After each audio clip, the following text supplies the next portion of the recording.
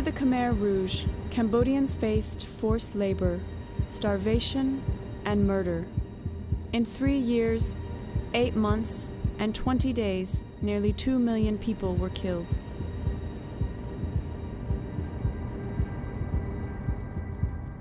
From 1965 to 1973, the United States dropped almost 3 million tons of bombs on Cambodia.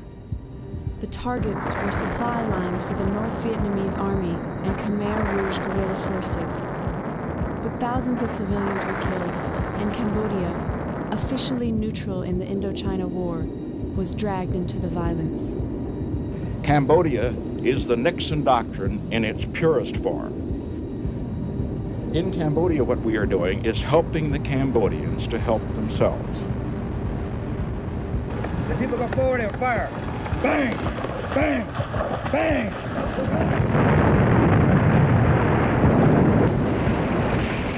Civil war raged as the U.S.-equipped Cambodian military battled the communist Khmer Rouge. The shadowy guerrillas soon controlled the countryside and finally laid siege to the capital, Phnom Penh.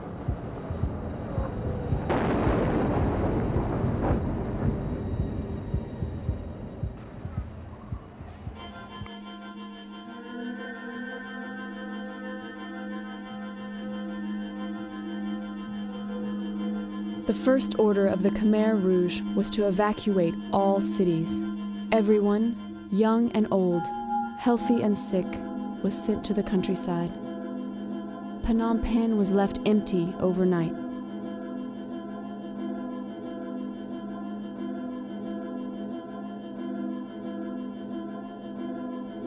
Year zero began. The people were forced into slave labor. Millions died from starvation, overwork, and execution.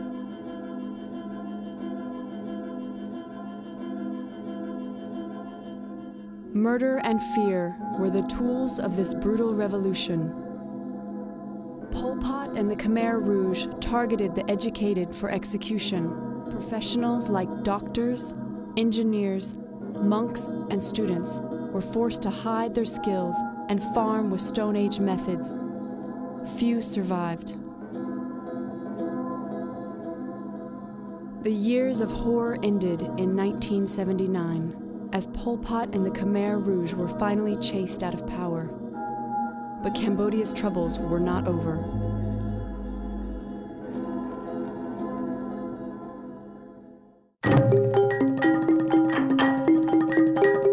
The Khmer Rouge had left behind a land of starving, traumatized survivors. The reconstruction of society began even as the unrepentant murderers fought from jungle hideouts against the new government. Today, after decades of civil war, political isolation, and corrupt government, Cambodia is a nation at peace and in recovery. 1 in 3 people live on less than 50 cents a day. The infant mortality rate is the highest in Southeast Asia. Schools and hospitals are barely functional. Scars from the brutal past are visible everywhere. The rebuilding that is necessary after losing entire generations to war and mass murder is only now beginning. But dedicated individuals, both Cambodian and foreign, have stepped forward to be a part of the country's rebirth. They are bringing the crucial skills and training that the ravaged nation desperately needs. A lot of the details of this I really didn't know or understand until I traveled to Cambodia. But when I realized that close to 2 million people had perished, and here we were exclaiming that this would never happen again, I said, I'm going to do something. Don't know what I'm going to do or how I'm going to do it, but I'm going to do something. And so I just started learning and helping and learning and helping. And that has become what I do today, which is the work of Build Cambodia.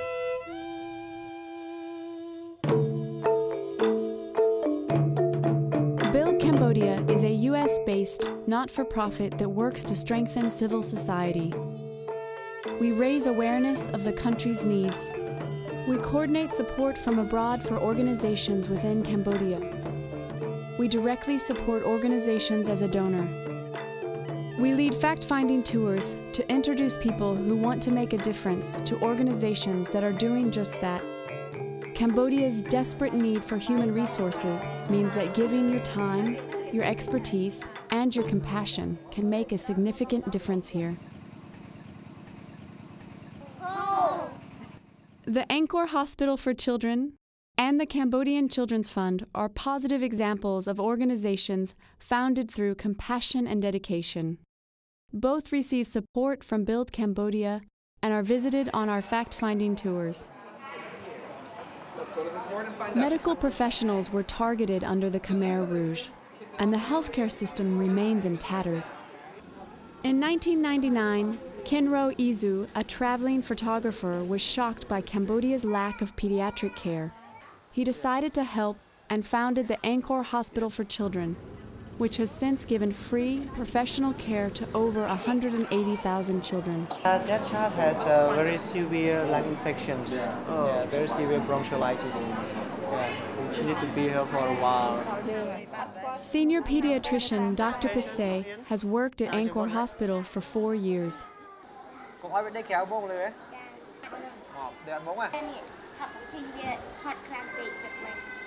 In addition to providing clinical care, Dr. Pasay also conducts research and tutors junior staff. Pop-up A, B, C, classification of asthma. But you have to exclude other cause of breathing. As the country rebuilds its shattered medical system, clinical care and training is desperately needed. Build Cambodia brings potential volunteers and donors to see the situation firsthand. Angkor Hospital is providing health care for the next generation of Cambodians while educating the country's next generation of doctors.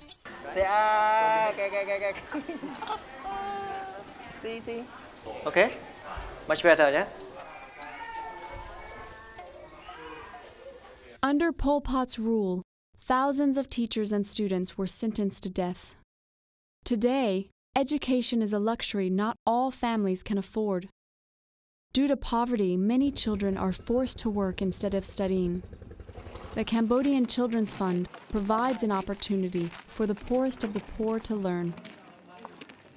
Garbage dump is where most of our kids come from, over 70%.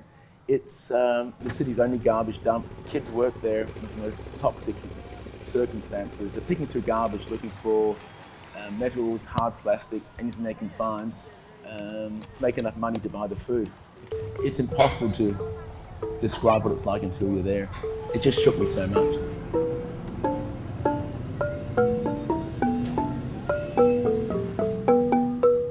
The original plan I had when I first moved here was to get 25 children off the street into a place to be educated, given healthy meals, and be secure.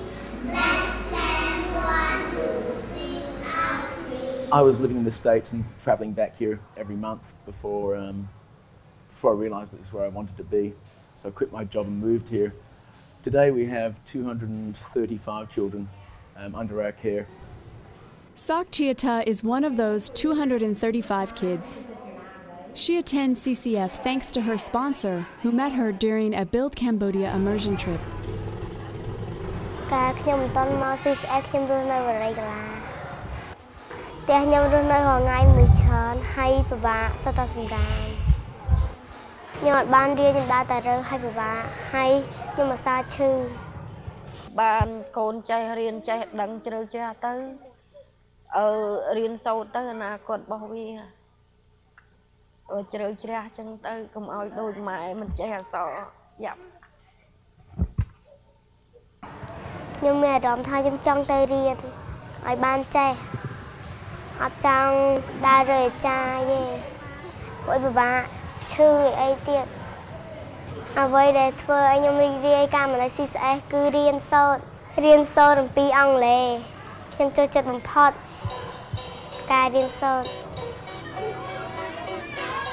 We have come across some remarkable organizations and remarkable ordinary people that got over there and got involved with no qualifications. They just wanted to make a difference.